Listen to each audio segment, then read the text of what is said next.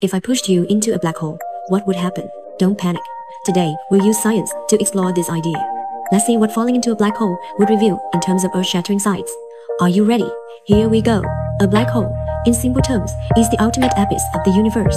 When a massive star dies, it compresses itself into a tiny, unfortunate point. This insanely dense point is called a singularity. How powerful is it? Its gravity is so strong that even light can't escape. That's why it's black. Einstein, the old man himself, thought this was too wild to exist. He believed it couldn't be real in the universe. But guess what? We actually found one.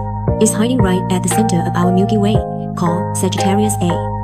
Now, let's throw you in. Here's the setup. You're free falling toward the massive black hole at the Milky Way center. I'm watching you from a spaceship at a safe distance. Pay attention. Near a black hole, our sense of time isn't synced. I'll give you a special watch that shows both our times. Off you go. At first, from a distance, the black hole looks like a glowing ring of fire. The accretion disk's matter gets sucked in, friction, making it insanely bright and hot. As you get closer, weird things happen. The light around you twists into a pretzel shape. The star's positions get distorted, and even light from behind the black hole bends around, letting you see the black hole's dark shadow. It feels like it's growing larger, ready to swallow you whole. Before you reach the point of no return, you arrive at a super magical place, the photon sphere. Here, light can orbit the black hole in circles. Guess what? You turn your head and see countless images of the back of your head, like looking into infinite mirrors. No tech needed.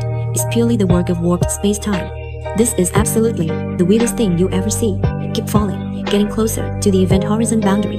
You glance at your watch, and your soul nearly leaps out. Your watch shows 6 minutes until you cross the boundary.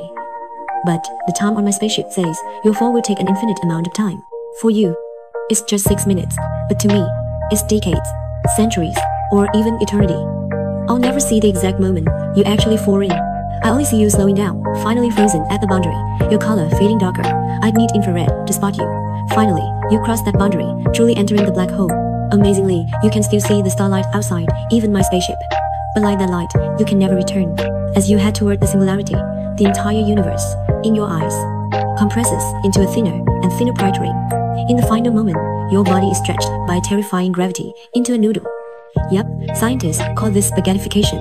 Ultimately, you merge with the black hole, becoming an eternal part of this cosmic abyss.